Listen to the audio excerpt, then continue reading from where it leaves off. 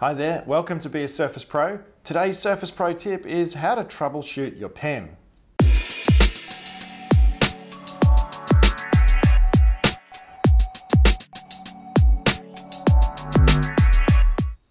Once you start using the Surface Pen, you'll become reliant on it. It's a really important tool that helps us to be far more productive and enables us to work from anywhere.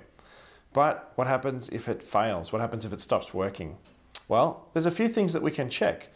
One of the first things that I'd check if my Surface Pen is not working is the pen tip. Make sure it's not cracked, bent or broken, and make sure it's seated in place correctly. We've done another video on how to replace the pen tip.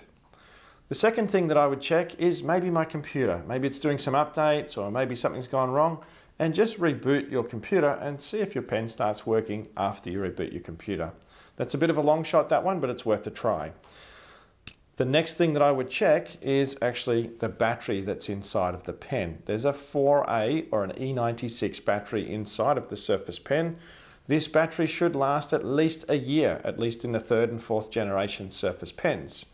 So it's unlikely that that's going to go flat too soon, but if my pen stops working, that's one of the things that I would check. The next thing you could try is maybe borrowing somebody else's pen.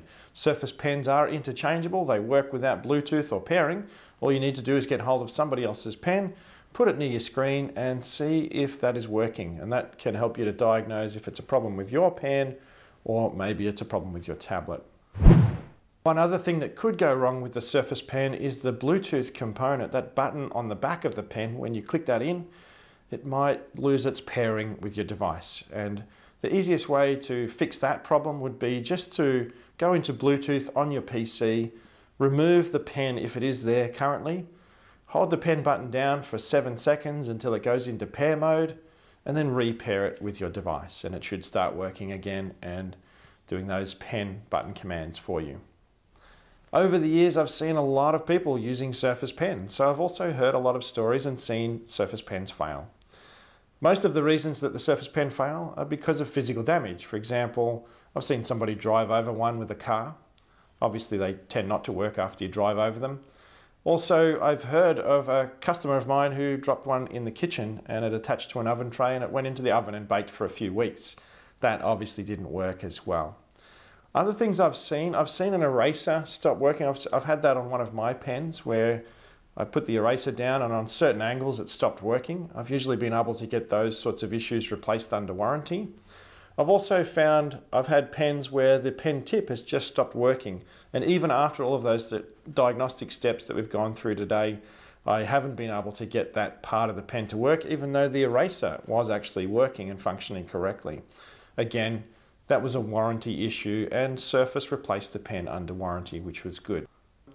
I've also seen a lot of broken pen tips, and usually when you have a broken pen tip you might be drawing with the Surface Pen and you're getting a really patchy line or a broken line from the pen tip. So make sure you just check that pen tip and replace it. Maybe that's an issue with your pen. But hopefully that's given you some steps that you can take, and hopefully one of those steps will make your pen work again.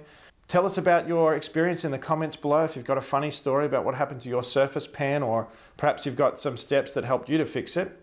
And remember to subscribe to our channel and hit the bell so that you get notifications about our upcoming videos.